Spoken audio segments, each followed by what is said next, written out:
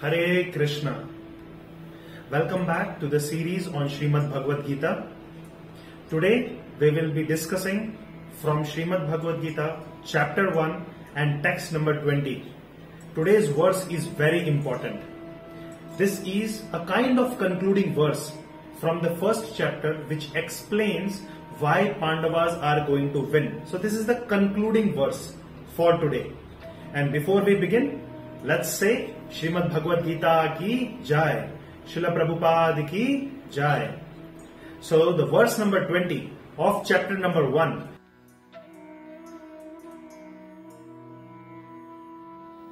The translation of this verse goes like this. At that time, Arjuna, the son of Pandu, seated in the chariot bearing the flag marked with Hanuman, took up his bow and prepared to shoot arrows. O king, after looking at the sons of Dhritarashtra drawn in the army military array, Arjuna then spoke to Lord Krishna these words. So this particular shloka, this particular verse is spoken by Sanjaya to Dhritarashtra. But he is describing the situation of Arjuna on the battlefield of Kurukshetra. Now, something important is there in this verse, and that is that the chariot of Arjuna, which we discussed in the previous video, that the chariot was given by Agnidev, but this chariot is having a flag. That flag is having emblem or mark of Hanumanji. That means Hanuman, who is very dear devotee of Lord Ramachandra, is present on the chariot of Arjuna. This shows the victory sign of Arjuna.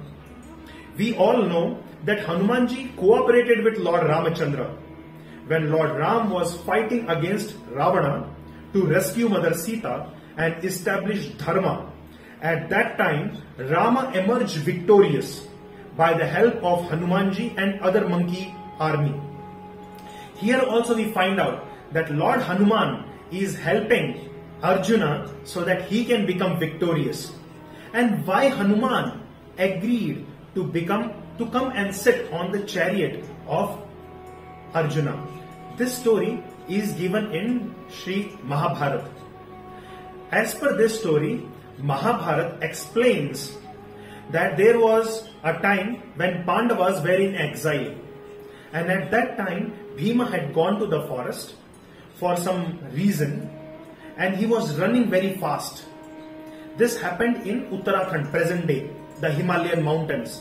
Bhima was walking, running very fast, and he was destroying the trees. At that time Hanumanji was lying with his tail out in the form of a monkey. Bhima comes and says, "Oh monkey, remove your tail, otherwise I will throw you." Hanuman says, "Very good, but why don't you chant Ram? My dear brother, please chant the name of Ram and don't show so much anger."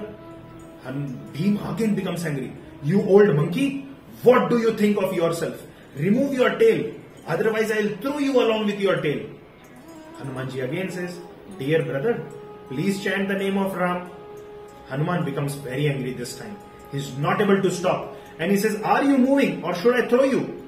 Hanuman says, "Chant the name of Ram, and my brother, if you want to try, throw me away." Hanuman tries to lift the tail of Hanumanji and is trying to throw away. Bhima is taking the tail of Hanumanji and trying to throw away, but he is not able to lift at all.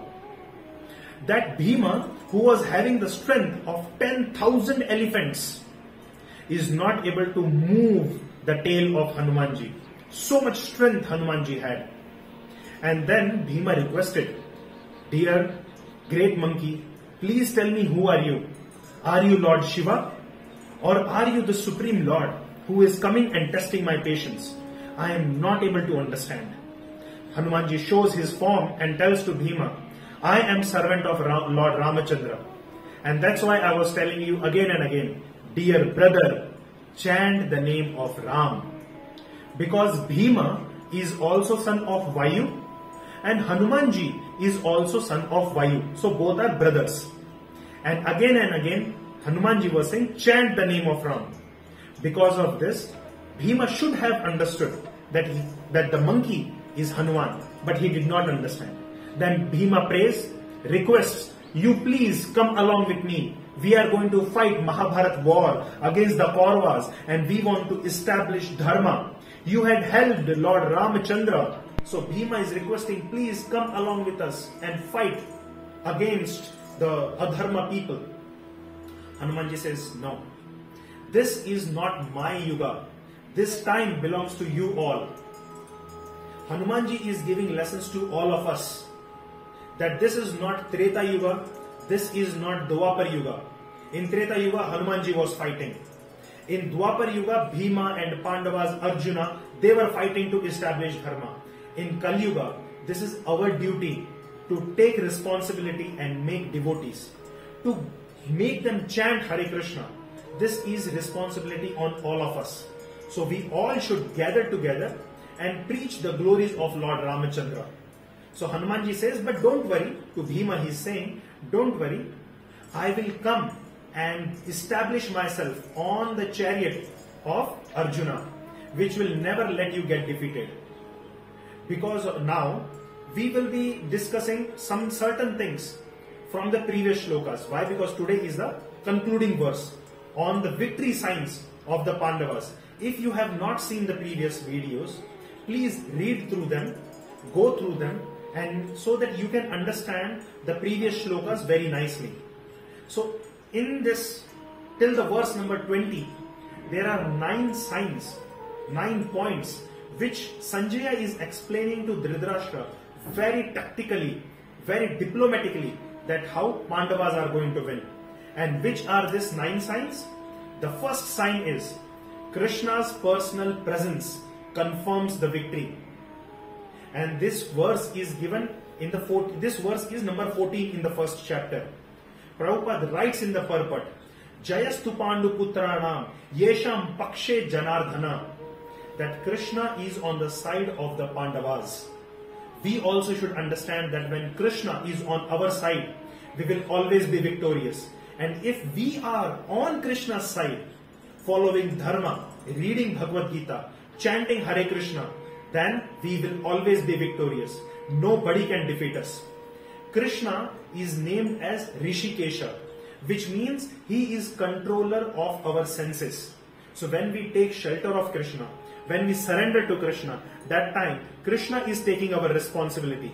We did not depend on anybody else then. So we will definitely be victorious. The second sign is Goddess of Fortune. That means Lakshmi Devi is personally present. This is also given in shloka number 14. That wherever Krishna is, wherever and whenever Krishna is present with whomever, Lakshmi Devi is personally present. We are seeing nowadays that people are running behind money. I want 1 lakh, I want 1 crore, I want millions of dollars, I want to become very big person. But all of us should understand that those who are having so much money, they may not have peace of mind. They may not be having satisfaction in heart. But when we become devotee, when we pray to Krishna, when we chant Hare Krishna, then we are not just becoming a devotee, but we are getting satisfaction in heart. And Mother Lakshmi, who is Goddess of Fortune, Goddess of Wealth, will also come along with us. She can never leave without her husband. And her husband is Krishna. That is guaranteed. Number 3, the venue itself, the place where they were fighting is Kurukshetra. So whenever we are feeling uncomfortable in our heart, so either we should try to take shelter of devotees, like we will come to that, or we should be going to a dham, holy place, like Vrindavan, like Sridham Mayapur, like Jagannath Puri or Kurukshetra, because these places are surcharged, having complete energy of Lord and his devotees. Now comes point number 4, the signs of Pandava's victory, which we can also implement in our life. Hanumanji's personal presence. If we take shelter of any great devotee of the Lord, like Hanumanji, or like Srila Prabhupada, who is founder of ISKCON, he has written Bhagavad Gita as it is. And if we follow their instructions, if we lead our life as per their dictation, then we will always receive victory. We can never fail. As Hanumanji was dictating Arjuna and Pandavas, they became victorious in the battlefield of Kurukshetra. This particular point is given in shloka number 20. Now point number 5, symbols of Vishnu, like conch shell. This is sign of Vishnu's victory. This is given from shloka number 12 till shloka and 14. What this explains that even Bhishma, who is on the Kaurava side, let him blow the conch shell, or the Pandavas, let them blow the conch shell. The victory is always on the side of Dharma.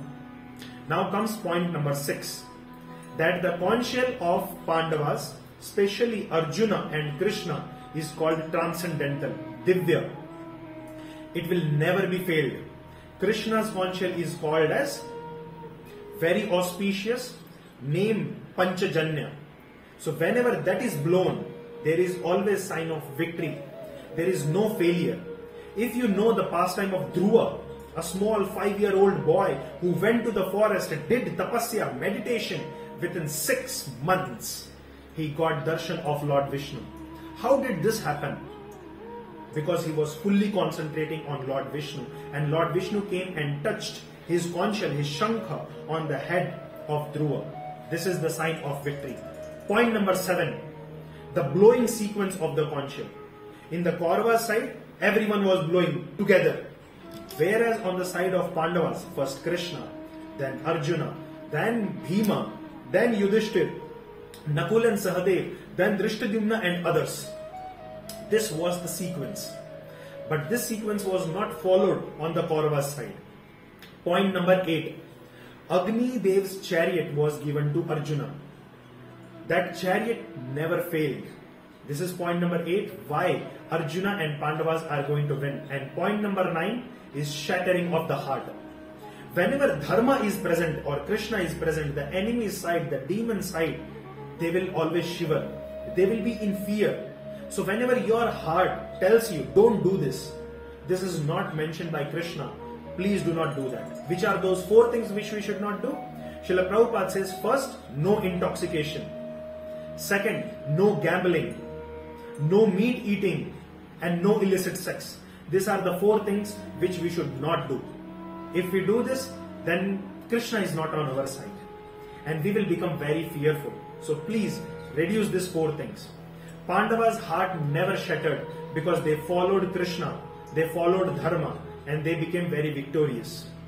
These are the 9 important points which we should keep in our mind if we want to become victorious. Chant Hare Krishna always, follow 4 regulative principles, take shelter of devotees, try to visit Dham, and accept the symbols of Lord Krishna in our life. Take shelter of Lord Krishna. Thank you very much for attending today's video. Hope you all understood how to become Krishna conscious victory person. Thank you for attending. Srimad Bhagavad Gita ki jai. Srila Prabhupada ki jai.